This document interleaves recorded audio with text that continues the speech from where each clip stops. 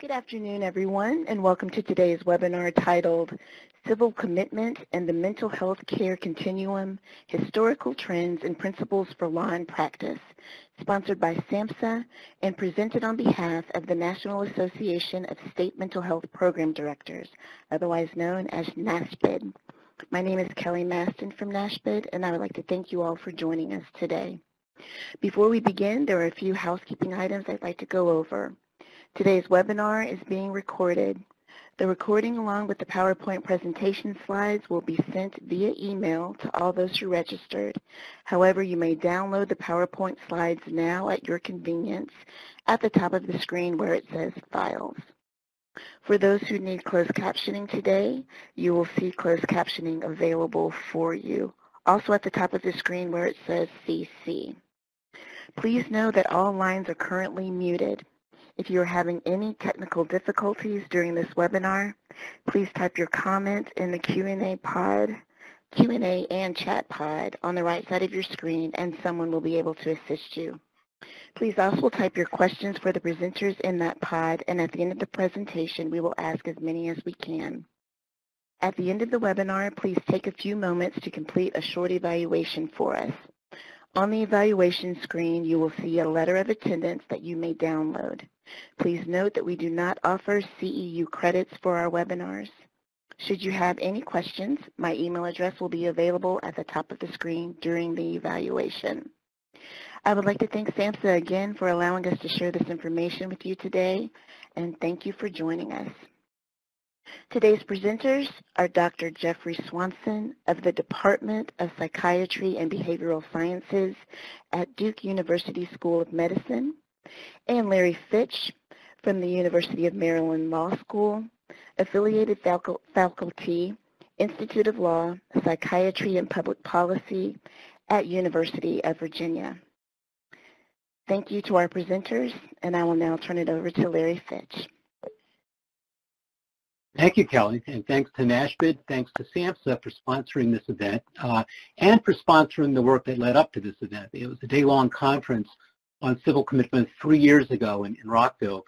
Folks from around the country who gathered and talked about, reforms, how to make the civil commitment process work best. And then they also sponsored the work that Jeff and I did following up on that conference and preparing a paper, sort of synthesizing the results of that conference and offering up guidelines for states to look to improve their commitment laws and their commitment practices. So thanks to SAMHSA, thanks to NASPHPD. Our goal today, what we plan to do, is to talk a little about the history of civil commitment, the way these laws have come about, what they look like now. We'll talk about dangerousness, the role of dangerousness in determining an individual's committability. We'll talk about sort of the place of commitment in the continuum of care and how it may serve as a sort of a portal to services for folks who have mental illnesses. We'll talk about some of the research that's been done on how folks who've been through commitment, how they experience the process and how they fare. And finally, we'll offer up these guidelines. We'll summarize some of the guidelines for implementing commitment in a way that's fair and respectful. So that's our plan over the next hour or so. I'm going to begin with a look at inpatient commitment, talk for maybe 20, 25 minutes, and then Jeff will focus on issues in outpatient commitment or assisted outpatient treatment. And we hope to leave about a half an hour at the end for questions and for discussion. So that's our plan. I'm using a new technology. It takes me a minute to figure out what to do. Okay, let's begin by looking at commitment generally. And we're talking about laws that allow the state to lock people confine people in locked facilities, something like what we do in the criminal justice system, but for a very different purpose. This is not on the slide, but just I'm kind of curious, and I guess you can't respond to me, but if we were all in the room together, I would ask the group of you just to say, in a nutshell, what the essential standard is for commitment these days. What is it that we look for in determining whether someone needs to be hospitalized? And I think what you would say is dangerousness. And it's what everyone replies whenever, I talk about commitment. I sort of pose this question at the outset, and that seems to be what everyone says, that it's dangerousness has become the standard for commitment. But I would argue it's not. That the standard for commitment is need for treatment. It's always been need for treatment. We're talking about selecting people for placement in a treatment setting, in a psychiatric hospital for psychiatric care. And that's the purpose of commitment, and that's essentially the standard for commitment. Dangerousness has come into law, and we'll talk about this, beginning in the late 60s into the 70s, but not for the purpose of expanding commitment to allow the state to sweep up people who may be dangerous but not in need of treatment, but rather to select among those folks who have psychiatric illness and have a need for treatment, whose need for treatment is so great as to put them at some risk of harm to themselves or others. You know, I think that's the idea here, because after all, I mean, civil commitment is for purposes of treatment. In the criminal justice system, very different. We use that to contain people whose risks are too high, or sometimes to punish people for what they've done, commit deserts for, you know, their behavior. In the civil commitment system, you know, the behaviors are more broadly defined. The procedures are relaxed relatively. It's legalistic, and we'll talk about how it's become more legalistic over the years, but it's still not quite like what we do in the criminal justice system. And of course, the duration of confinement within the criminal justice system these days typically is a fixed sentence. A person does the crime and does the time. With civil commitment, the period of confinement is indeterminate. It's determined by how long the person requires the services that the person's placed to receive.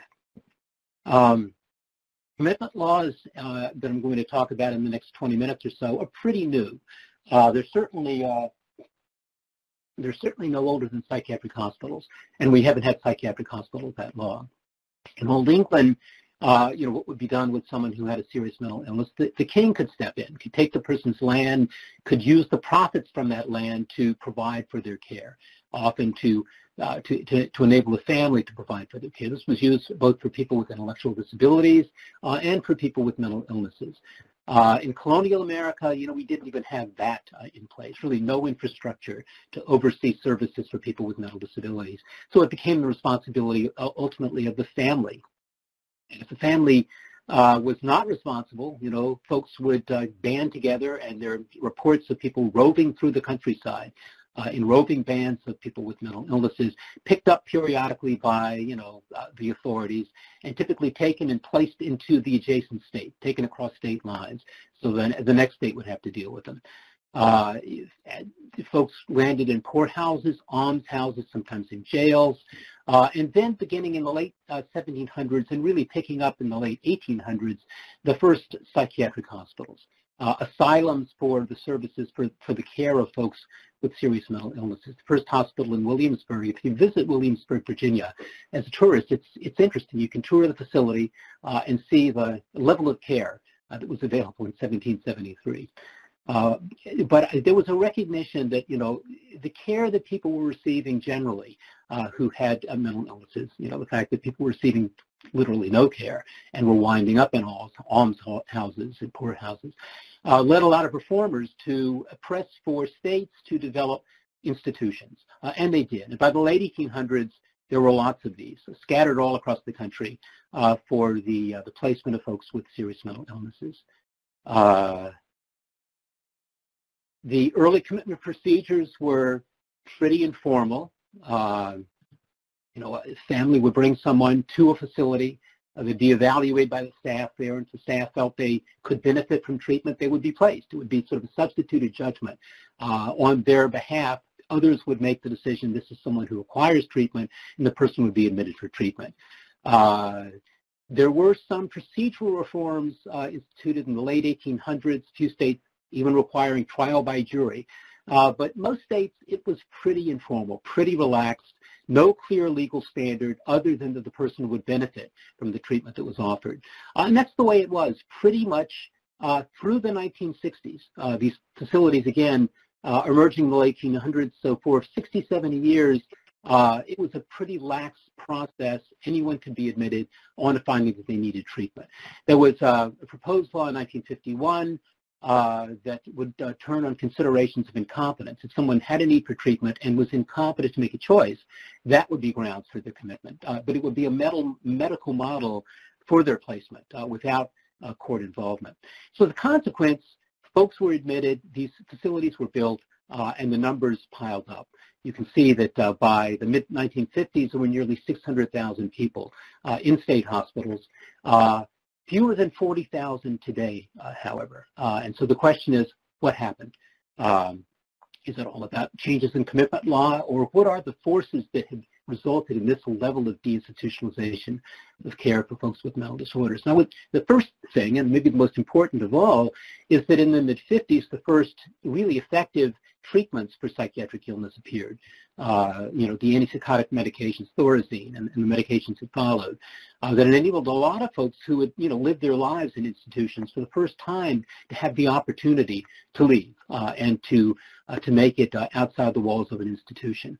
And so those had a huge impact. And then in the 60s, during the Kennedy administration, the Community Mental Health Act, encouraging states to serve people in less restrictive settings.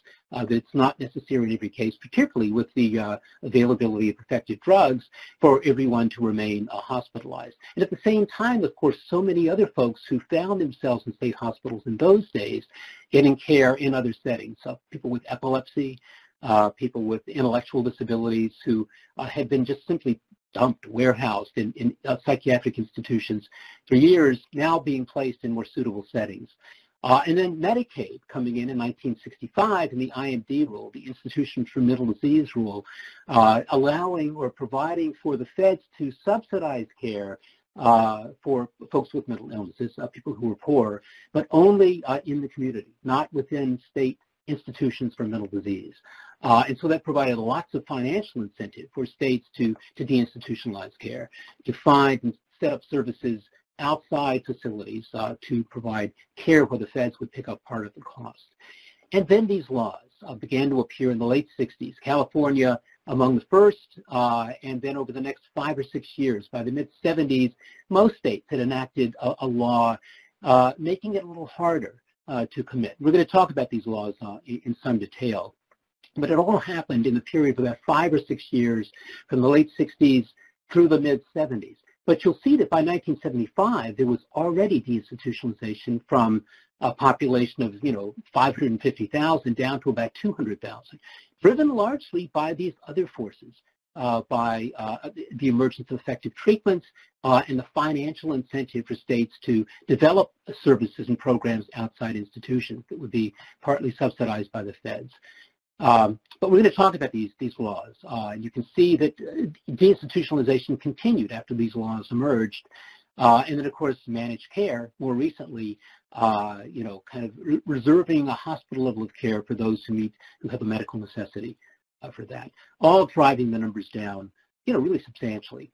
Now, all of this sort of became part of the civil rights movement in the late 60s. There were institutions that people felt were unattractive, and people even sort of questioned the whole notion that there was such a thing as a mental illness.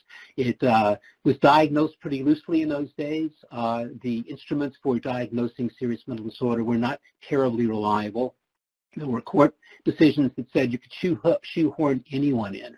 Anyone could be diagnosed with a mental disorder that then could serve as justification for the person's placement in a hospital. And you had Thomas Zaz and others saying, and this is not even a legitimate condition. People have the right to be different. So there was those challenges to what was going on, and there were challenges to the consequences of commitment. That the institutions themselves were so often overcrowded, unsanitary, dangerous, as depicted in the media, the popular media, the Snake Pit, with Olivia de Havilland in 1948, depicting just a horror show of institutions where people would be placed. One Flew Over the Cuckoo's Nest, Kim Kesey's book in the early 60s, later a movie with Jack Nicholson, showing how paternalistic and how easily people could be admitted to facilities. Titicut Follies, Frederick Reisman's piece, Francis, and other movies kind of depicting these facilities as pretty horrible places in which not much in the way of meaningful treatment was provided. There were lawsuits. In addition to changes in the laws regulating the commitment of folks, there were lawsuits challenging states to put up services that were meaningful services that would provide an opportunity for people to recover and to win release from the institution. Loss of civil rights, the stigma of being hospitalized, of being labeled with a psychiatric illness and placed in an institution. Again, driving, lawyers and legislators to consider regulating this process to some degree. And the conclusion, basically, that commitment in so many cases could be more harmful than helpful. So there were these changes. The medical model for commitment, which had been in place for so long, gives way to a legal model. Legal procedures, legal standards that have to be met before a person can be committed. Commitment's not just about selecting people who have a need for treatment. That's ultimately what it's about, but it's not just that. We also have to be concerned about the liberty interest at stake. The goal here is to prevent the kinds of abuses we've seen in the past by narrowing the circumstances that would justify commitment and disciplining the commitment process. So we have substantive and procedural due process considerations, a standard for commitment that warrants the person's placement, and procedures that make the process fair. The U.S. Supreme Court in 1975 in the O'Connor versus Donaldson case made the point that, really I think that the case can be read for the proposition that one must be dangerous in some sense in order to be subject to an involuntary commitment. Now, the language of the opinion suggested you can't commit without more a person who's not dangerous. And some people have read that to say, well, so long as you provide treatment, you can commit someone who's not dangerous. But, there's language in the opinion, if you read it closely, and subsequent opinions, really that suggest that some kind of risk of harm must be there in order for the state to justify taking a person's liberty and placing them against their will in an institution for treatment. So again, states glommed onto this, it changed their laws, and by the mid-70s, by the late 70s, pretty much every state had a law that required dangerousness or something like dangerousness together with the need for treatment as a standard for commitment. At the same time, procedural reform, instead of just, having family members bring the person to an institution and being admitted on a finding that they would, have some benefit, we now have, the right to a hearing, typically before a judge, the right to counsel, to be represented by a lawyer, the right to confront witnesses who would argue for commitment, and a standard of proof that would require that the state prove that this person meets the commitment standard by clear and convincing evidence. Some states early on required proof beyond a reasonable doubt, same standard that we use in criminal cases for someone to be convicted of a crime. A number of states early, when they wrote these laws in the 70s, required the state prove committability beyond a reasonable doubt. But the U.S. Supreme Court in 1978 said, you don't have to go that far. It's kind of maybe not realistic that you can diagnose someone with a serious mental disorder and assess that they are at this degree of risk with that degree of precision. And they said, clear and convincing evidence is adequate constitutionally for determining that someone meets the standard for commitment. Shouldn't be quantified, but if it were, maybe somewhere around 75% certainty that the person poses some risk of harm because of a mental disorder and would be a good candidate for placement for treatment. Standards for commitment have evolved. Initially, in the 70s, they were really very strict. Imminent risk of serious bodily harm is evidenced by recent overt acts of violence, proved beyond a reasonable doubt in some states. There was retrenchment even by the early 1980s. States began to soften their stance here. And even if they left this language as part of the statute, the practices weren't quite so rigid. So the elements that we've got currently in commitment law in every state's law is different. The states control these laws and write their own laws, but they have elements in common. Everyone refers to, folks with a mental illness. The person must have a mental illness to be a candidate for commitment. It must be dangerous in some sense, or maybe, certainly this is one of the criteria that most states will use. Dangerousness to others, dangerousness to self, or grave disability. I'm going to talk about each of these in a little more detail in a minute. Just want to kind of put them up here to introduce them. Need for treatment, the essential standard for commitment required in every state. In a few states, incompetence to make a treatment choice. The person lacks insight, may be incompetent to choose. Serious deterioration, a standard that's used for outpatient commitment. You'll hear more about this from Jeff. also finding its way into inpatient commitment law and justifying hospitalization in some states. And then this notion that whatever we do, any kind of commitment we impose, must reflect the least restrictive alternative. It must be to a setting that's least restrictive of the person's liberty, consistent with their needs and public safety. So these are the elements. Now, mental illness, again, required really in every state, and it's always defined in terms of very serious mental illness, typically not including substance abuse, although a few states do recognize substance abuse as a qualifying condition for civil commitment. Some states have a separate sort of parallel system for commitment for folks with substance use issues. Intellectual disabilities, again, usually states have other procedures, other laws that for the placement of those folks. Personality disorders, again, they don't really fit here because we're talking about committing folks who have a need for a hospital level of psychiatric care. So the target here is serious mental disorder. Dangerousness to others. Now, this is part of the law in really pretty much every state.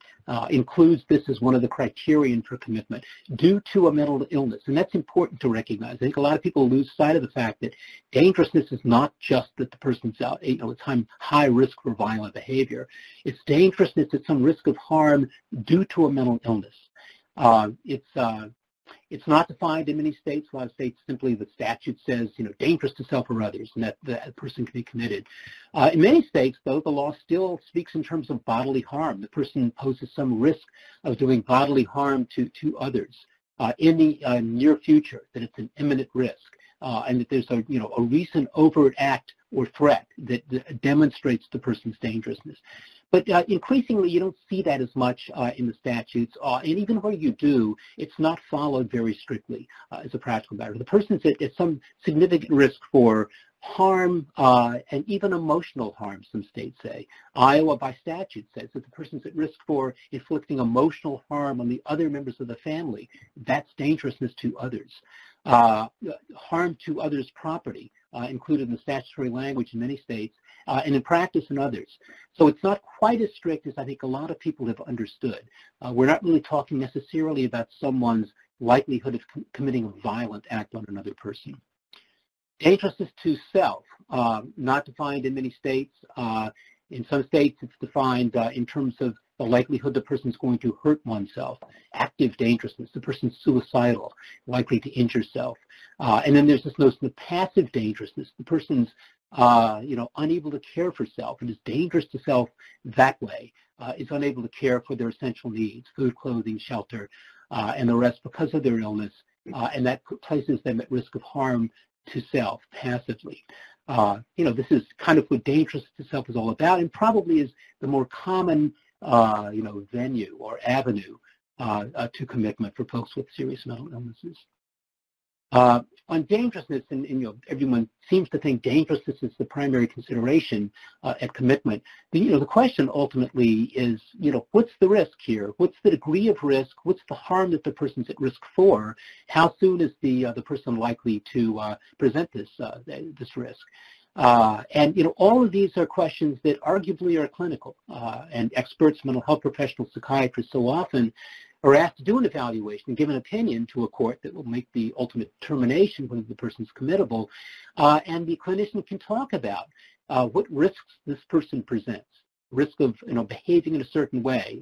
There's a certain degree of risk this person's going to behave this way in some period of time, but whether the degree of risk, the person's, the behavior the person's at risk for justifies their commitment, makes them legally dangerous, is a social values question, ultimately for the court to resolve. The court so often is going to look to the expert for the opinion or for the answer to the question, is this person dangerous? Is this person committable? But it's important that clinicians recognize that their role is to assess the risk and describe it so the court can understand what risks this person presents and can weigh those in making the determination whether under these circumstances commitment is justified. Okay, need for treatment. Again, the essential commitment standard, that's what this is ultimately all about, selecting people who require an inpatient hospital level of care. Most states' statutes make it clear, that this is an element, this is a criterion for commitment. In many states, it's simply part of the definition of mental illness. Dangerousness, again, is intended to limit the scope of commitment, not to expand it to include dangerous people who don't need treatment. Commitments only for people who need treatment and whose need for treatment is so great that they present some kind of risk of harm that gets our attention. Incompetence required in a few states by statute, in more states years ago, that the person would have to be incompetent to make a choice to admit oneself in order to be committed. It's not included in the laws in many states, but you do find it in some states. There was the Stone-Roth thank you theory proposed in the late 70s. Lauren Roth and Alan Stone presented sort of a model law for civil commitment that turned on considerations of competence, would require that the person be diagnosed with a serious mental illness, a reliable diagnosis of serious mental illness, the prognosis is not good, and the person lacks insight, is incompetent to choose to go in. Appropriate treatment is available and is likely to make a difference, is likely actually to help. And the person, if they were thinking clearly, would recognize the risk-benefit ratio was such that they would consent. The treatment would be brief. At that time, Lauren Roth proposed 6 weeks as a brief commitment, because at that time, 6 weeks was a very brief commitment. But the idea was we would do this, the person would respond, and after treatment they would say, thank you, I needed that.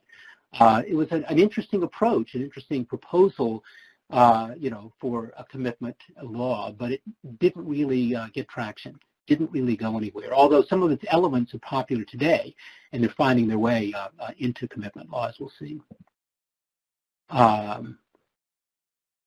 Serious deterioration, I mentioned before. This is language that first made its way into the law for outpatient civil commitment, for folks who didn't require a hospital level of care, but who suffered from a deterioration that might make them in need of hospitalization down the road. Substantial probability is demonstrated both by the individual's treatment history and by recent acts of or omissions that the individual needs care or treatment to prevent further disability or deterioration that would lead to the person becoming dangerous, essentially, becoming committable to a facility.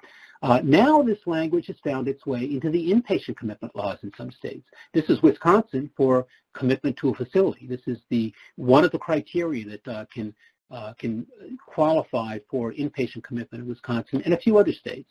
Oregon has a similar language. So, the law is evolving, and it's beginning to recognize there are a lot of folks who may not be eminently at high risk for violent behavior, but who nonetheless require hospitalization because they're deteriorating and their condition is going to place them at that kind of risk of harm down the road. Is dangerousness even necessary anymore? I mean, if we're committing folks who are deteriorating, we're concerned about their risks in the future, are we even requiring that a person be dangerous in order to be subject to an involuntary hospitalization? If you look at the case law, it sure suggests dangerousness is necessary. A number of Supreme Court decisions where they just refer to it as naturally, a requirement for commitment. But, it's a practical matter. If you look back at Wisconsin's law, this is speaking in terms of the person's deterioration that may lead in the future to risk that the person will, be at harm. The question becomes, is that enough? Is that dangerousness? And I think I could make the argument that, yes, someone who is deteriorating, who's suffering an increased disability that predictably is going to result in them being at risk for example, violent behavior or any kind of other harm, grave disability, is dangerous. This is all just a matter of when. It's a question of how imminent the risk is. But the person is at risk of harm, and that's ultimately the concern here. Least restrictive alternative. I mentioned this before. This is required. The courts have made this clear pretty much across the country that if there's a least restrictive setting in which the person may be served, then we can't justify hospital level care. If the person can be served in the community, may be subject to a commitment, but not in the institution, perhaps to outpatient commitment, suggesting that's an alternate approach for dealing with people who may need the force of law behind their placement, but who don't need a hospital level of care. Jeff's going to talk much more about that in a few minutes. Just a word about commitment procedures these days, the way it's done, and most of you who have involvement with this know that this is kind of what happens, but in every state, there are a variety of folks who may petition for someone's commitment, typically family members, others, So often commitment is initiated by the police. There's a crisis, the police are called, a crisis response team responds, and the police may assume custody of the individual, take the individual to a facility for treatment and for evaluation. A mental health professional who's treating someone may write certs in many states, certifications that justify, that have force of law for the person to be taken into custody, taken to a facility for further evaluation. So there's this period of initial hospitalization that may be entirely medical, often even without a court's involvement, that can last anywhere from a day or two up to, in New York, 60 days without any court review. And during this period, the person is going to be admitted for evaluation primarily, but it's going to be offered the opportunity for treatment. And in so many cases, people avail themselves of that opportunity. They receive treatment while they're in this initial hold. Others may respond quickly, may be suitable for release, perhaps connected with services in the community without the need for going deeper into the commitment process. And so this is kind of an important portal, within the continuum of care for folks who have mental disorders and who have experienced a crisis and may be brought into a facility by way of the involuntary commitment process, but then maybe triage from there into services in other settings. But if they remain within the commitment process, the next stage in the process, of course, is a hearing before a judicial officer, a judge, or someone else who's authorized to act as a judge. There's the right to a lawyer. There's the right, again, to proof by clear and convincing evidence. The state has to make the showing that this is someone who meets the standard for commitment by clear and convincing evidence. And then there's review. The person's going to be committed. It's an indeterminate commitment, but it's going to be subject to periodic review, and the court may have to recommit anywhere from a period of 15 days up to typically 6 months or so before the court has to look again. It's rare, though, that someone would be committed for as long as 6 months anymore. These days, most commitments last no longer than a week or 10 days. But that's the process by law. Now, it's become quite legalized in the last, 60 years, 50 years. But it's interesting. There's been research. Paul Applebaum has a wonderful book, Almost a Revolution, published in 1994, in which he looks at whether the law, how much difference these laws actually made in commitment rates. And he concluded, based on looking at the studies that were done, that there was an initial dip in commitments when these laws first appeared in the mid-70s, but it was brief, and that by the late 70s already we're seeing commitment rates return to about the same place they were before. It was researched on looking at what really goes on in these. I was involved in a study the MacArthur Foundation funded 1980, 1981, and we went into 10 states and looked at commitment hearings, and we interviewed the attorneys who represented these folks at the commitment hearings, and we asked them what they saw as their role. And almost all of them said, the best interests of my client, not necessarily advocating for their expressed wishes, but for what they needed. If someone were in a crisis, presented, hospitalized, so often the attorneys wouldn't really fight very hard for the person's release. As a consequence, commitment rates didn't change very much. What changed, though, is the length of stay. It used to be people would be committed for years and often for life. Today, the length of stay, again, 7 to 10 days for most individuals who are civilly committed. But, they're released, and they're not always adequately supported in the community. Readmission is not uncommon. And so we have lots of commitments, lots of folks who cycle in and out and in and out, but not very many in at any given time because the lengths of stay are so brief. There's plenty of research showing that, of course, one of the reasons folks don't do well when they're released is that so much more than just mental health care is needed. And Jeff will talk about this and the opportunity, in some states with outpatient commitment laws to leverage not only psychiatric care, but other services, housing, other services that help people make it when they're released from the hospital. So critically important, for folks who go through this process. Just a word about special populations. Kids, it's a little different. The law is different for kids. The law, pretty much, or at least the Supreme Court, has recognized that parents have a lot of authority when it comes to the treatment of their children. They can simply check their kids in. And a lot of states have laws that regulate that. Maybe only allow the parents to offer up or authorize an admission for a couple of weeks or something. The law would require more due process. But the point is here, constitutionally, it's a very different process when we're talking about kids. Other special populations, correctional inmates, people who are in prison, the U.S. Supreme Court has said, the fact that you've been, sentenced to time in prison doesn't extinguish all of your liberty rights. I mean, certainly you're locked up, but you still have the right not to be subject to involuntary treatment. So you are due some level of due process, but not the level of due process we've been talking about that kicks in for ordinary civil commitment. Lots of states have laws that look pretty similar to their ordinary civil commitment laws that are used for the commitment of folks from prison, but they're not constitutionally necessary. You don't even have to have a judge as a presiding officer at a hearing. It has to be some sort of hearing. There has to be some sort of assistance for the individual, but not necessarily even a lawyer at the commitment hearing, and there doesn't have to be a showing the person presents a risk of harm. Simply that they need treatment in a psychiatric hospital constitutionally probably will suffice. I think a lot of people aren't aware of that, but that's what the court has said. As a practical matter, most states do have stricter measures in place for the commitment of folks from corrections, but it's different, constitutionally at least. It can be different in that setting.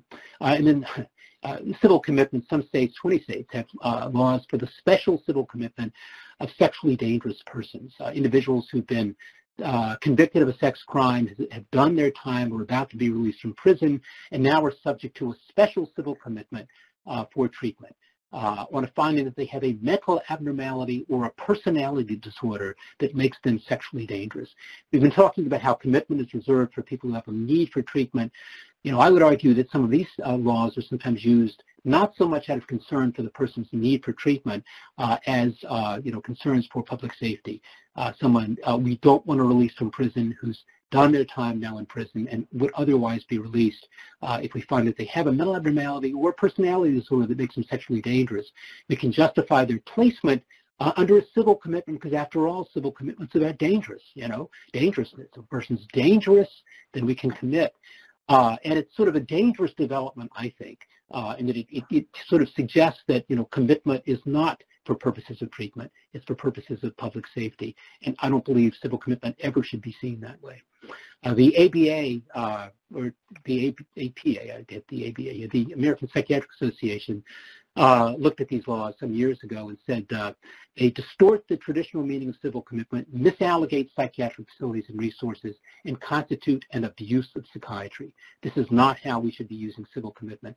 Civil commitment is about selecting people who have a need for a hospital-level psychiatric care. And these laws aren't necessarily designed that way. And I am done with my intro to inpatient commitment. I think at this point we're going to hand it over to Jeff, and we'll hear some about outpatient commitment laws. Well, thank you, Larry. And I'd also like to thank SAMHSA and NASMHPD for the opportunity to speak to you all today about civil commitment and the mental health care continuum. And let me just see here if I can. Yeah. So now we turn to a discussion of outpatient commitment, and that's sometimes called mandated community treatment or a community treatment order. Most commonly in the United States, you'll hear the term assisted outpatient treatment, which is kind of a euphemism. But as a legal intervention, outpatient commitment, it derives essentially from the same civil commitment authority that Larry has been describing for involuntary hospitalization. And that's to say that it's an exercise of the state's parents patria authority to take care of people who need treatment to mitigate risk of harm or risk of future harm associated with mental illness, and who otherwise aren't going to get it, aren't going to get the treatment. But it is an extension of that authority from the institutional hospital setting out into the community as a less restrictive alternative. Where did it come from? Outpatient commitment really emerged in the 1980s, pretty much after the first wave of deinstitutionalization. If you remember that sort of ski slope looking graph that Larry presented, after you're starting to get down to where the chalet is. And it was essentially at a time, too, in the 80s when there was essentially a defunding of the community mental health centers during the Reagan administration.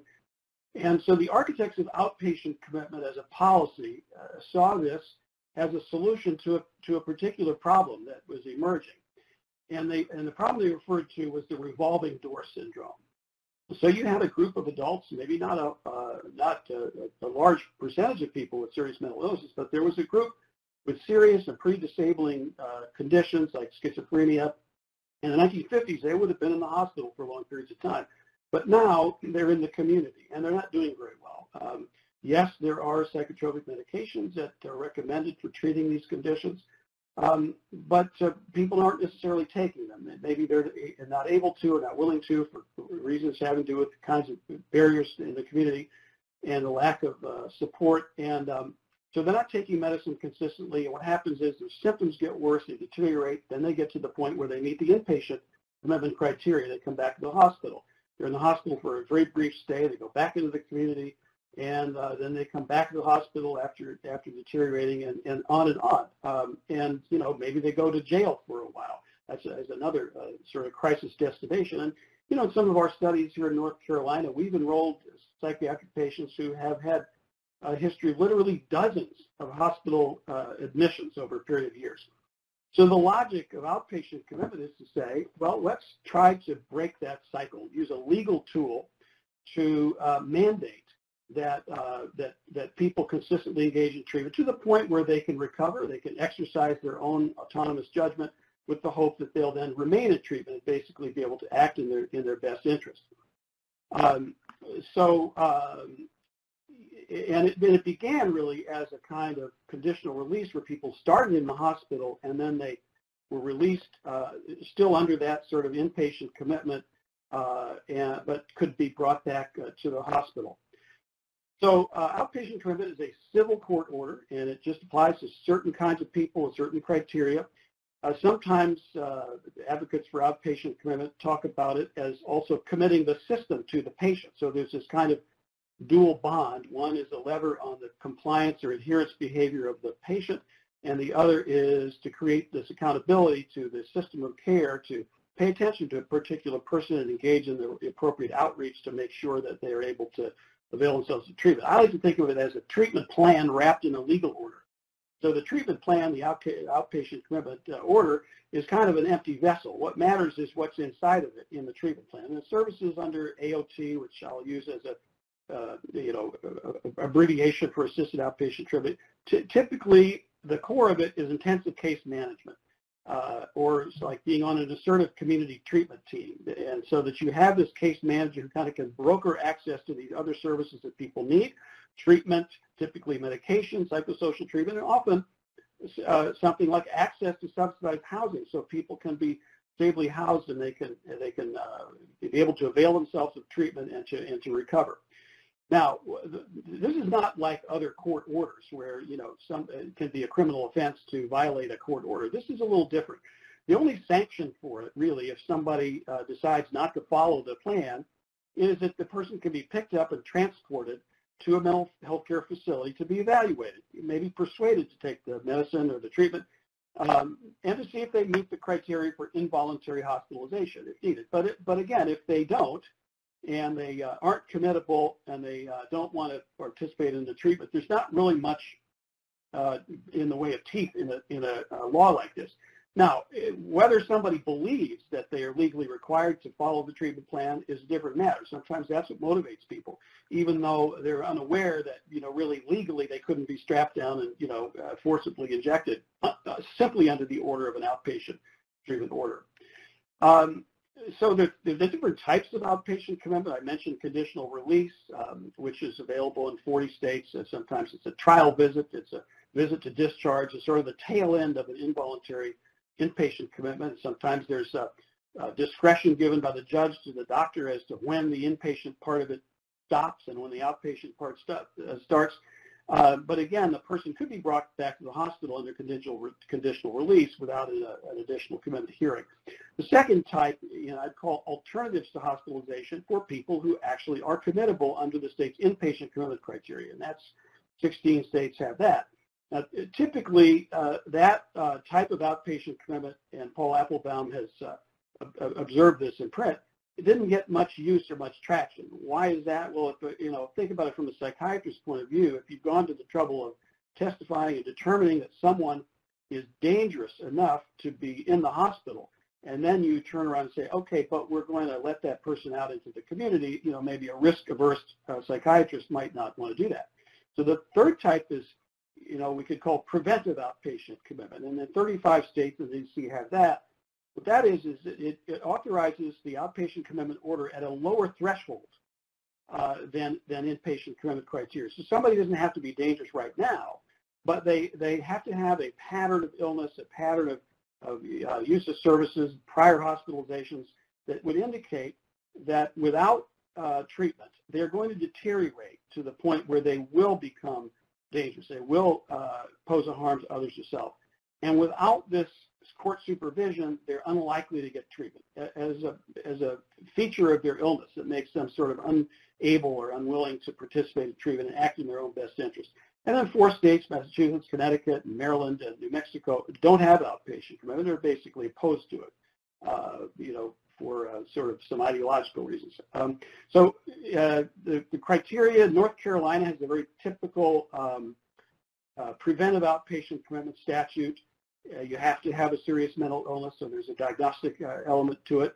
You have to have the capacity to survive in the community with available supports. You don't want somebody to be on outpatient commitment if they really can't make it in the community. And there has to be, as I mentioned, this clinical history that indicates a need for treatment to prevent deterioration that would predictably result in dangerousness. This mental status that limits or negates, this is the language of North Carolina, the individual's ability to make informed decisions to seek or comply with recommended treatment. So that's a sort of an incapacity prong there. The fourth one, a little bit goes to the person's ability to make decisions, their decisional confidence. So just in passing, let me say, maybe state the obvious, not everybody likes outpatient commitment. Some people really don't like it, and some people really do. And I've heard it described sometimes as a sort of a civil war in the community of mental health stakeholders around this axis of sort of paternalism versus autonomy and how we think about the individual with mental illness. So, representative of the kind of strong proponent of outpatient commitment would be E. Fuller Torrey, who was a very strong advocate of it and founded the Treatment Advocacy Center. And, if you've heard Dr. Torrey speak about this, he talks about it in terms of trying to do the humane thing. And he'll give the example, we wouldn't allow our grandparents with Alzheimer's disease to wander around the community with no intervention simply because they say they don't want it. No, that would be inhumane. So why do we allow, young adults with schizophrenia who can't take care of themselves to be out there with no treatment? And so, Fuller Torrey's view was that we needed to roll back some of these strict criteria for civil commitment, make it easier to intervene, to override people's right to refuse treatment when they are presumably, don't have the insight into their need for treatment. So he says mandatory treatment for those too ill to recognize they need help is far more humane than our present mandatory non-treatment, which is kind of a hyperbole for the situation that we have here. And then on the other side, represented by, say, the Bazelon Center for Mental Health Law, is the more libertarian view. And if you think about that position from the position of someone who might have a mental illness, might say, well, I have a bipolar disorder and maybe I need treatment, but that should be up to me. We live in a society where we cherish the ability of people to make their own decisions, including decisions about their own treatment, their own healthcare treatment, or refusing treatment. And yes, we might acknowledge there is a problem with access to services and people aren't getting treatment they need, but that's a service system problem. It's not a legal problem. And outpatient commitment is not the quick fix that can overcome these inadequacies. In fact, it kind of distracts us from the reforms that we need to make with these systems that are fragmented and overburdened and under-resourced. And coercion is not the answer to that, even with judicial sanction. That's the view there. If you say, hey, I'm right now, I have mental illness, but I am not imminently dangerous right now. I am not mentally incapacitated, and I am certainly not criminally accused. So on what basis is the state going to override my right to refuse treatment and force me into treatment? Now, the fact is that situation does not really map onto the modal pathway for getting outpatient commitment, which is someone is in the hospital already under involuntary inpatient commitment, and then they step down into the community. It's far less common someone is in the community in that sort of liberty situation, and then this is imposed on top of them. So the American Psychiatric Association, as well as other organizations like NAMI, have position statements about this. I'll just mention quickly the key points. You know, if you ask the APA, architects of, or the authors of this, are you for outpatient commitment or against it? Is it good or bad? They probably have to say, well, it depends, because there's an if there. Involuntary outpatient commitment, if it is systematically implemented, and if its resource can be a useful tool to promote recovery through a program of intensive outpatient services. So, and it's designed for certain things. It's supposed to improve treatment adherence. It's supposed to reduce relapse and rehospitalization. Notice these are kind of system outcomes. We care about, you know, use of hospitals and decrease the likelihood of dangerous behavior, although that one is, you know, arguable as well. And it's a subpopulation, it's a small population of people with severe mental illness. It's not everybody, and so it has to be carefully targeted. And the goal of outpatient commitment also is to mobilize treatment resources. Now, you know, that again, you know, could be a controversial idea. If all we're trying to do is mobilize resources, why do we need to put a person under an order, court order, to do that? But if that's the goal and this accomplishes it, well, you know, the APA says that is a good goal. And it's supposed to enhance the effectiveness and improve a person's adherence to the plan so that over time, you know, a person's long-term autonomy could be improved by abridging that in the short term. But it shouldn't be used as a primary tool to prevent acts of violence. That's an interesting statement because, you know, as a practical matter, concerns about violence and mental illness are key to how a number of outpatient commitment statutes have gotten enacted.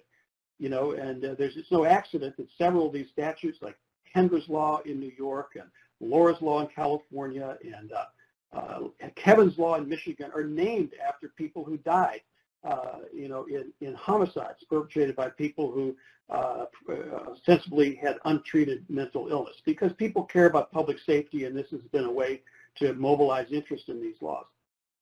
So the APA says, though, that it's most effective when there is it talks about the treatment, a range of medication management, psychosocial services that are provided in an intensive way, and assertive community treatment is sort of that's kind of the model for the treatment that should be available under outpatient commitment. And in fact, it is a very common assignment for people in places like New York that have assisted outpatient treatment. And that, you know, again, to reiterate, if states want to do this, they should make sure that there are adequate resources available to provide the treatment that is in that legal order. It doesn't make any sense, and it wouldn't be fair to order somebody to participate in treatment that's not available. A study was done in 2016, sort of a survey of all the states' outpatient commitment programs by Meldrum and colleagues, and they determined that 20 states had active programs of outpatient commitment. So a lot of states have these statutes in place, but really aren't using them very much. And most of these 20 states that have active programs do have some form of the preventive outpatient commitment statute that does not require imminent dangerousness, that has a lower threshold than the inpatient commitment criteria, and would allow an order based on what is expected to happen in the future. There's this kind of nested prediction that we don't think you're going to get treatment without the court order, and if you don't get treatment, you will deteriorate, and if you deteriorate, you will become dangerous, and that's the sort of the logic of it. Now, whether we have the science to make those predictions in a reliable and valid way is a different question. How common is outpatient commitment? Well, I was part of a study sponsored by the MacArthur Research Network on mandated community treatment some years ago, and we studied 5 populations, 5 different states of outpatients in public systems of care, and asked them if they'd been on outpatient commitment, describing what it was. And across the states, 12 to 20% of those individuals indicated that they had some form of outpatient commitment. A larger proportion indicated they'd had some kind of what we call leveraged outpatient commitment or treatment, which is to say And it might be in the civil legal system or the criminal justice system or the social welfare system. So, for example, I'm your representative payee for your SSI, and I'm not going to give you your spending money unless you go to the mental health center and take your medicine. Or I'm your landlord, and as a condition of your lease, you can't live here unless you go to the mental health center and get your treatment. Or I'm your probation officer, and this is a condition of your probation. If you don't participate in treatment, you're going to go back to jail. So these kinds of leveraged or contingencies linked to treatment participation are quite common, actually, in people who are in the public system of care and in a variety of states that we've studied. So does outpatient commitment work? Does it work, yes or no? Well, again, like the answer to so many complicated questions, the right answer to that is it depends. It depends on what we mean by outpatient commitment. As I've mentioned, there are different types of it, and maybe outpatient commitment that has a very high bar for qualifying for it. It might not work very well, or and what do we mean by work? What kind of work is outpatient commitment supposed to do? Is it supposed to just keep people out of the hospital, or is it supposed to really provide a benefit to people that matters to them, in terms of their quality of life and the goals that we have for ourselves? Does it work compared to what? Compared to no treatment at all? Compared to voluntary treatment? Are we comparing people before and after outpatient commitment, or to other populations? And who does it work for? Who is the population that really needs this?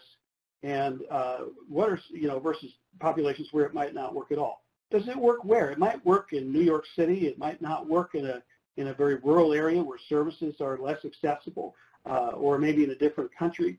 And then, how does it work, and for how long? Does somebody need to be on outpatient commitment indefinitely? Or is it more like, putting a cast on your arm to let your arm heal and you take the cast off? Or is it more like a prosthetic device that some people are going to need to be able to get treatment indefinitely? And then, if we determine it does work, well, does that mean we should do it? And so what? Maybe not. Maybe there are other, considerations like cost. So if you look across the research on outpatient commitment, there have been at least 3 randomized trials. One of them was ours in North Carolina, where we got the district court judges to allow us to randomly assign people coming out of the hospital either to a voluntary case manager or case manager with outpatient commitment. We follow people over the year and looked at their hospitalizations and other outcomes. And we think that we found a significant benefit for outpatient commitment, although some of the results there are contested because we couldn't randomize how long a period of outpatient commitment a person received. That depended on whether it got renewed or not. Then there was the Bellevue study in New York City, and then there was a replication of our study, ostensibly in the UK by Tom Burns and his colleagues. It wasn't quite like ours because the comparison group really were people under a form of conditional release. They basically reported negative results or null results, that there wasn't any benefit for outpatient commitment. The largest study was a very big legislatively mandated study in New York of the AOT program there, a quasi-experimental evaluation where we had Medicaid data and all kinds of things. And we published a series of papers from our group. The evidence reviews, there have been several of them. The RAND study, the UK report, Rachel Churchill and colleagues, and the Cochrane Collaborative by Steve Keisley and others. Basically, I think what we would conclude, a big picture, is that the results are mixed, but there is success, and it is conditioned on investment in effective implementation. And it's conditioned on having the availability of intensive community-based services and how long the court order lasts, and whether you're looking at sort of service system outcomes or individual outcomes. That makes a bit of a difference as well. So just to give you an example here, this bar graph is a paper we published in the American Journal of Psychiatry. If you look at the circled area there, what we're displaying there is the average cost per person during the year before, the year during, and the year after they were placed on assisted outpatient treatment. And as you can see there, going from the red bar to the orange bar, being on outpatient commitment basically tripled the cost per person of outpatient mental health treatment. So you might think, well, that's going to cost more money to do outpatient treatment. outpatient commitment. But look at this circle here. Now, what this is focusing on is inpatient care, hospitalization costs, both Medicaid and state hospital admissions, and you can see there that it's just the opposite. The cost for inpatient treatment went way down from about $50,000 per person down to $11,000 during the year on outpatient commitment, and importantly, it stayed down. Now, there's not necessarily a straight transfer of money saved from not admitting people to the hospital into outpatient care, but overall, if you think about it, there's the possibility for a big cost offset there. So what about the question of whether outpatient commitment is ethical, and how do we decide that? Well, one way to do that is to think about some principles that bioethicists have agreed on are important ways to consider a policy or an intervention. And the 4 principles made famous in this book by Beecham and Childress are non-maleficence. Does it harm people? We don't want to harm people. Beneficence. Do we actually benefit people in ways that matter to them? Does it promote what's good? And does it respect people's autonomy? Not necessarily whether people make a good decision, but it's their decision, and allowing them, people to be the authors of their own lives, to write their own life story. And what about justice, fairness, distribution of burdens and benefits and risks? Well, so those are important questions. The answers to them are not necessarily straightforward, but I think some research that we have done and reported in the literature helps us kind of think through some of these things. One is to ask the question, well, what do AOT recipients think themselves of AOT? And this sort of gets to what Larry referred to as the Lauren Roth thank you theory. At the end of the day, if people have outpatient commitment and you ask them, was this good? Not just for people in general, but for you. Do you think this is should have been done? And we can measure people's subjective quality of life, not just whether they stayed out of the hospital. We can ask whether, if there are 2 things that people want to avoid, one is being in the hospital and one is, being on outpatient commitment, which is more salient, which is more important than the other. And is it fair? And what about, even if it is fair and it benefits you, did you feel that you were coerced, that you were forced to do these things? Well, here's a bar graph that goes to this question of retrospective endorsement. And we asked people who'd been on outpatient commitment at the end of the year whether they thought it was something that provided a personal benefit to them. This is sort of the thank you theory question. And if you look at the whole sample, it's not great news. 27% of the who had outpatient commitment said that they thought that provided a good benefit for them and it should have been done. We stratified the sample into people who had positive outcomes and negative outcomes, people who they stayed out of the hospital all year. They didn't get arrested. They had a positive or a good score on the global assessment of functioning. You look at those people, now you get up to 45% versus 20% those who did not have those good outcomes. But even there, you don't get quite even to 50%. So if we're relying on what people themselves say who have a serious mental illness and have been out in outpatient commitment, we're not quite going to get there. We're going to need another way societally of justifying this. So, we also measured subjective quality of life, and, we looked at this correlation, and you can see that there is a correlation between the number of days on outpatient commitment and the subjective quality of life after 12 months, but there's a positive indirect effect. The direct pathway is not significant and probably shouldn't be, logically. There's nothing about AOT just per se that should improve people's quality of life. But it did do that by way of increasing people's participation in services, which in turn decreased symptoms, which in turn improved people's subjective quality of life. And we might say, well, that's really good news, except that there's also this. There is a negative indirect pathway as well by means of increased perceived coercion. So the more days people spent on outpatient commitment, the more coercion they perceived. And the more coercion they perceive, the lower their subjective quality of life. Now, you look at that, it might look like a paradox. How can it be both good and bad? Well, maybe it's not unlike some kind of a medicine, let's say, that provides a benefit if there's some symptom relief, but also has a side effect that's unpleasant. So then the question is, are you going to take it? Well, maybe what you want to do is balance out the benefit and the downside. Does the benefit have a bigger effect size? In this case, it does. Statistically speaking, the effect size is almost twice as large for the benefit of it of increasing subjective quality of life. Another thing that you can do again is sort of a formal assessment of preferences and utilities for different outcomes, and I won't go into how we measured this, but basically we found that people put a lot more stake, a lot more weight in staying out of the hospital as a good thing than avoiding outpatient commitment, which has which didn't bother them as much, something that mattered less than staying out of the hospital. What about the fairness question? And we can ask that different ways. One is, thinking about it in terms of racial equities. And, while we were doing our study in New York, towards the end of it, this report was released by the New York Lawyers for the Public Interest,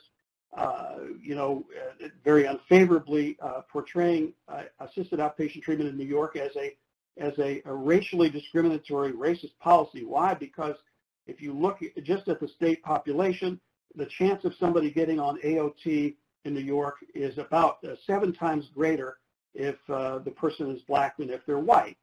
And so they, basically alleged that showed it was racially discriminatory. And, and I'll mention in a minute how we looked at that. Another question about fairness is queue jumping. If you think about, a constrained system where something like an assertive community treatment team is a very scarce resource, and you have people figuratively standing in a line voluntarily who want these services, can't get them, and then here comes somebody with a court order to the front of the line, and jumps the queue.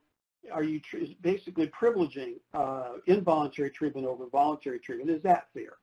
So with respect to the racial disparity question, we sort of deconstructed, unpacked that, and recalculated the racial disparity index using different denominators. So the denominator would be the county population with serious mental illness, and then in the public system and in the Office of Mental Health. Then people in the county who had been hospitalized, and then people who had been involuntarily committed. And what you see is that as we distill down the denominator to a smaller group, to where you get to the people who are typically found to be eligible for outpatient commitment and put on it, the whole system upstream is sorting people out by race for reasons that have to do with historical factors of discrimination and the who's in the public system and the correlation between poverty and race. And so by the time you get to the decision maker, the judge who's deciding whether to issue outpatient commitment or not, that person could have a blindfold on, and you're still going to get this racially disparate result because the system factors are upstream. Now, again, this raises the question, though, in the end, even if we do have a disparate distribution by race on outpatient commitment, is that good or bad? Well, it might depend on how you see outpatient commitment. If you think it's a good thing and you think it's a way for people to access treatment who might be denied treatment, it might not bother you. If you think of it as coercion, then you might think that's not good because it's piling on a group of people who've already been oppressed. And finally, does outpatient commitment crowd out voluntary treatment? Well, this is kind of a complicated slide. I call it the Neapolitan ice cream slide. If you look at the pink wedge there at the bottom, and over the years, as the outpatient commitment system went into operation in New York, you see that all of the new capacity that was made available by this big appropriation, I think $100 million in New York, went to the people with the court orders. So those are the black and the brown wedges. Those are expanding, and the other group is staying stable. So, and people's chance of staying on an intensive case management situation or an assertive community treatment order, basically that was affected in the first 3 years by how many people were coming in with the court orders. So you would think, if you stop the evaluation there, that there was this crowd out effect. But if you take it all the way out 10 years, the system sort of equilibrates. There's more capacity in the system. People graduate from outpatient commitment, shall we say. And in the end, more people, even who never qualified for outpatient commitment, do get these intensive services and are advantaged by that. So now I'm going to turn it back to Larry, and we're just going to spend a couple of minutes talking about these policy guidelines. Thank you. Thank you, Jeff. We could really use a couple more hours. There's so much material here. And it's wonderful, Jeff.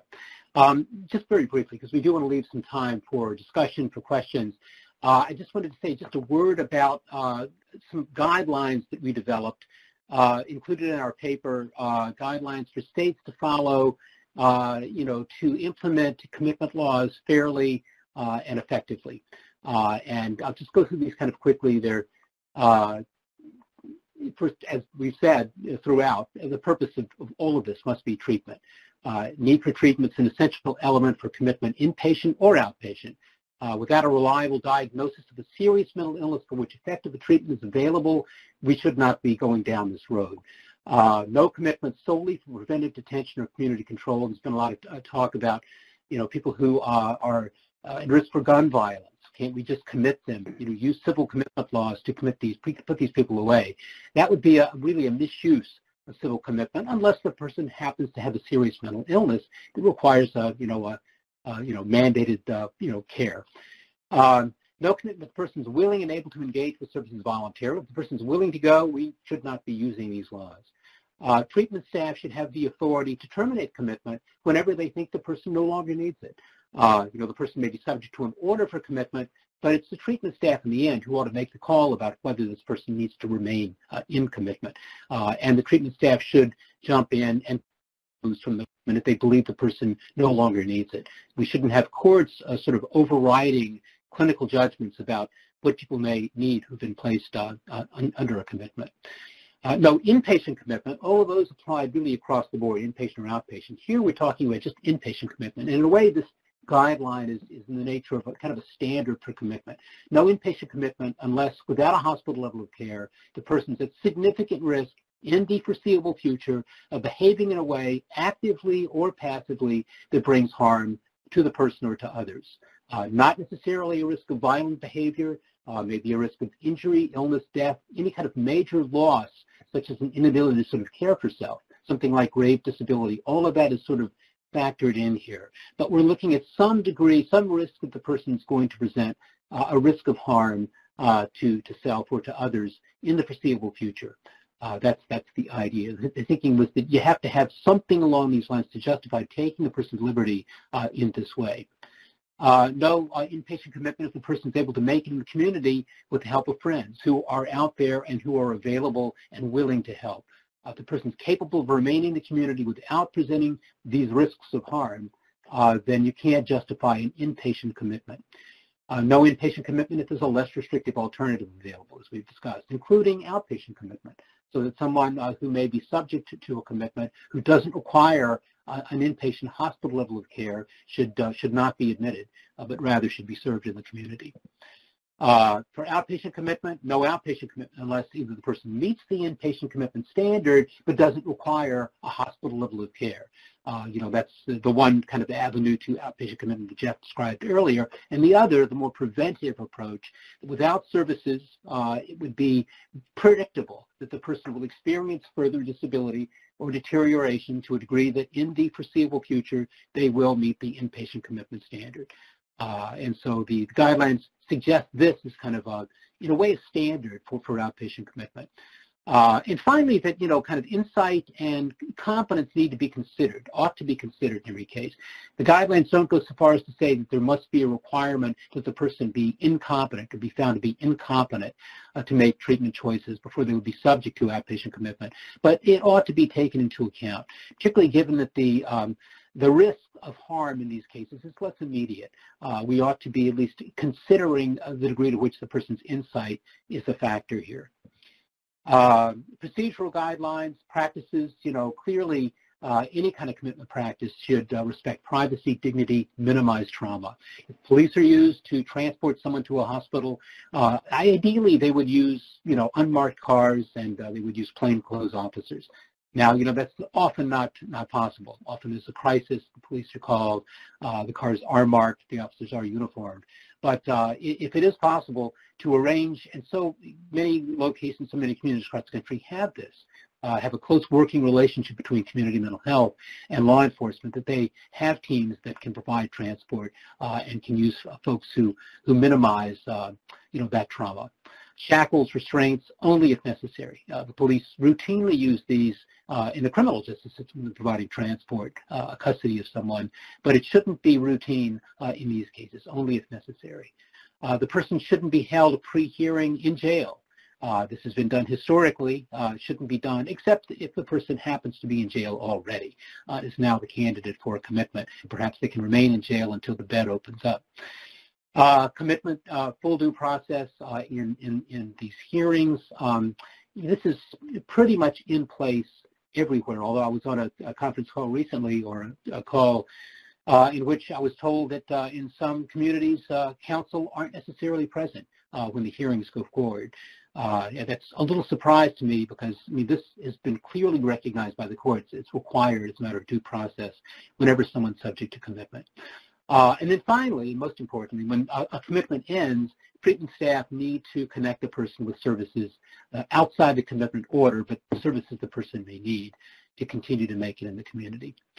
All of this is presented in a bit more detail in a paper that we did for SAMHSA, and you can see the link here, including these guidelines and more with some discussion. So, feel free to download that, and if you're interested in seeing all of this in more detail, we're going to have time for a few questions and some discussion, but if you have questions after we're done, here's our contact information. We're certainly available to communicate with you if you have any thoughts about what we've had to say or have questions or suggestions. So thank you very much. I think at this point, questions, and I think, Kelly, are you going to moderate this? I am, and we do have one question from Barbara. In the IDD field, there is a strong emphasis on person-centered care and self-directed care. Why do you think we have such a different approach for people with psychiatric disabilities? You want to take that, Jeff?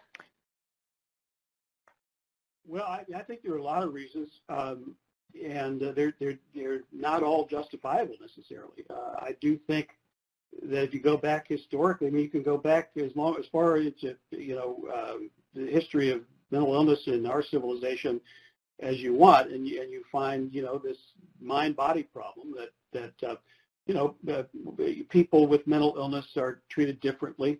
I also think maybe the culture in IDD, I don't know that much about it, but I do think that that the idea of pushing towards the goal of person-centered care and self-directed care is something that takes some time, and maybe it's on a bit of a different timeline, but certainly our group and others have tried to emphasize using legal tools like psychiatric advance directives, where people can plan ahead for their own care during a crisis. And those laws are now available pretty much in every state. It's a matter of trying to get them to be used and to facilitate them.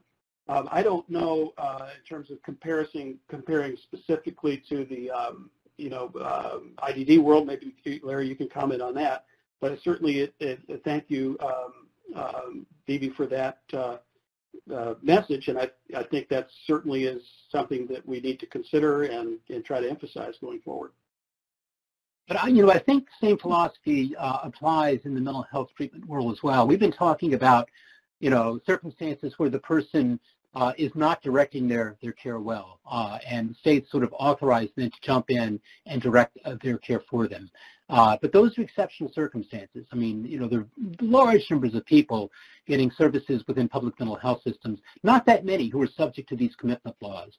So I think that is, the aspiration for all treatment providers is to get to the person to the point where they can make their own choices about, medications and all the rest. And it's only when circumstances are such that without the services the person's rejecting, the person's at risk for some harm, and then the state, exercising its parent's patriotic responsibility, steps in on the person's behalf. Great, thank you. Jeff, during your portion of the presentation, you used the term landlord. Someone had a question, like just a question mark by that word. Can you elaborate a little bit on that word? Do you recall using it? I may have either misspoken or it might have been misheard or not clear, but a land board, I'm not sure what that refers to. Can somebody help me? Land board? Stephen, he wrote landlord. Oh, landlord. L-A-N-D. Oh, okay, Landlord. Yeah. Well, that would be someone who is, someone who owns an apartment and is renting it out to a person with mental illness, and as a condition of the lease, can say to that person, well, I'm not going to let you live in my apartment unless you go to the mental health center and participate in treatment. So I was providing that as an example where housing could be leveraged, and sometimes is, to try to get someone to participate in treatment. Is that fair? Well, maybe it's controversial, but it's not so unusual, and it could be either formal or informal. Does that answer the question, hopefully? I think it does. Thank you.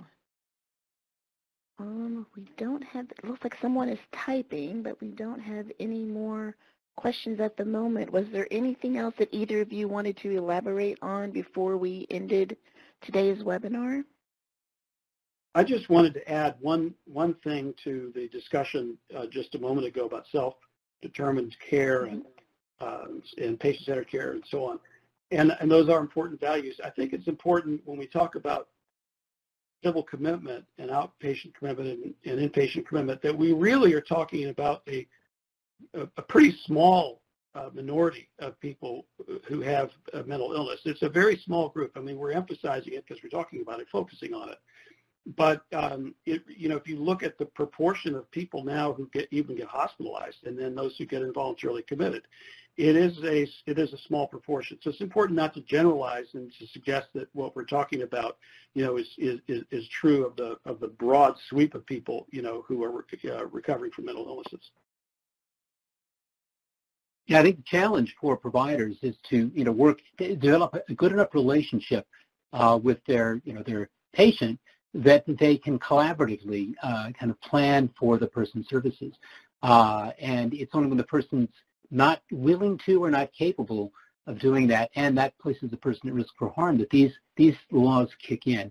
Jeff mentioned advanced directives. There's lots of research on this. A lot of states are have laws that can be used for someone to have a psychiatric advance directive in which, the person specifies their own plan. And the idea being, well, the person's maybe more likely to adhere to the plan if it's their plan rather than one that's imposed upon them by a court. So I think, there is a real, interest in promoting self-directed care. There just are limits. And when those limits are met, that's where these laws kick in. Great. Thank you.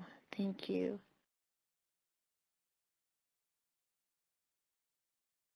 Are there training resources for judges?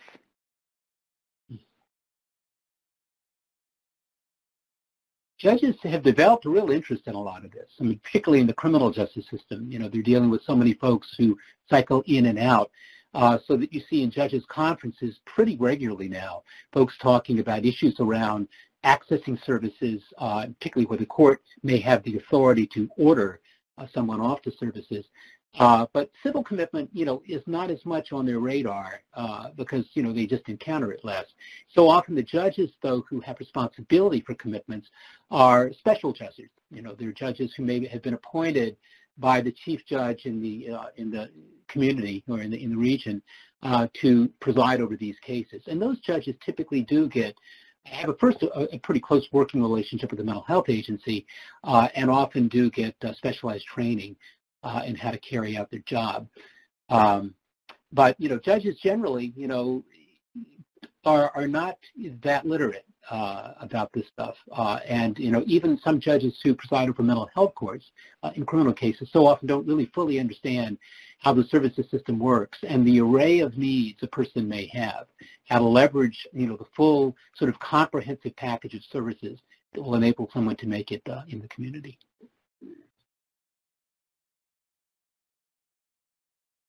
Jeff, did you want to add to that? No, I think that was well said. Okay, great. There was another question. What can mental health facilities do when the commitment order states to remain in mental health custody until next hearing, or hearing date is up to court to decide that patient is already stable or does not meet criteria for commitment? In most states, the hospital has the authority to release the individual. I mean, it's sort of unusual that for an inpatient civil commitment order, where it's not coming out of the criminal justice system, that the court has the authority to insist over the objection of the facility that the person remain. So, ordinarily the hospital, I mean, the judge may have the authority to place the person there, but once the person's placed there, it's the hospital's call when they're to be released. Now, if it is within the criminal justice system, so often courts, particularly if they're using something like competency to stand trial as the mechanism to get the person off to the hospital, the judge will control that release. Or if the person is civilly committed, for example, after being found to be incompetent to stand trial and not restorable in the foreseeable future. The courts have said that, in that circumstance in a criminal case, you can't hold a person in treatment for purposes of restoring their competence, but you can civilly commit. In some states, the judges who order those civil commitments try, at least, to retain the authority to keep the person under a commitment order, even if the hospital says they're ready to go. And that's a problem. And maybe that's what, the questioner's alluding to. Okay. We have time for one more question. It comes from Evan. Can you comment on applicability of civil commitment in patients with well-established histories of violence associated with mental illness, but a lack of recent overt acts of violence? They are facing a great deal of pressure from their public defender regarding them looking for overt acts in the recent past. There's a little more added there, but I wanted to give you time to respond. That's interesting. Interesting. Go ahead, Larry. Yeah. No, go ahead, Jeff. So, I was just going to comment on what that made me think of is, when we did our study here in North Carolina, where we had a design of a randomized trial where someone, essentially we say to the person, if you sign up for this study, we're going to flip a coin. If you get heads, you win and you get to not have the outpatient commitment. You just get a case manager voluntarily.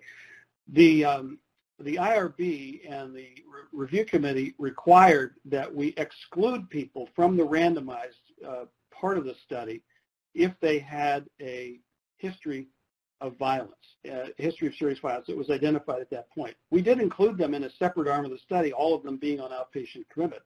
But what we learned, in the course of doing this is that what we know about violence is sometimes, it depends on what source you're looking at. We asked the collateral informant about this person's history of violence. We looked at the hospital record. Does this person say, history of assaultive behavior? We interviewed the people themselves. And, about 25% of the population in the hospital there were identified as having some history of violence, but those sources of information didn't quite agree. When you put them all together, then you've got a much larger percentage. And there were indications that the documented history in the hospital, was kind of racially discriminatory because black patients were far more likely to have that written in their record than white patients were, and things like that. So, I think it's a complicated issue, also because what we know is violent behavior. Mental illness is a very small part of the kind of motivational array of things that can increase the risk for violence. It's usually all these other things. I mean, if we were to cure mental illness, violence in society would go down by about 4%. So it's hard to attribute it to mental illness along the lines that, Larry was talking about before, need for treatment.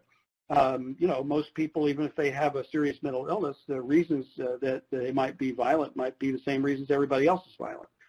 So those are some kind of free associations on the problem. I don't know the specific, legal quandary about it. Larry, you may be able to comment on it. Well, if we had just a moment, I mean, it is interesting. The question, I think, is interesting that this is still the commitment hearings still play this way. I mean, it's so interesting that, years ago, I mean, the focus really was on this person's risk for violent behavior is evidenced by a recent overt act or threat.